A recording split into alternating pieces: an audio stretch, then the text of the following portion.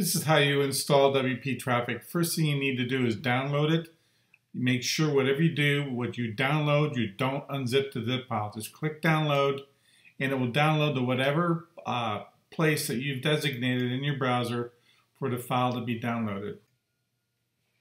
Okay, now installing the plugin. You've downloaded it from our website, so it's located in whatever download folder you have set up in your web browser. Simply scroll over to the left-hand side of your blog, go down to Plugins, select Add New.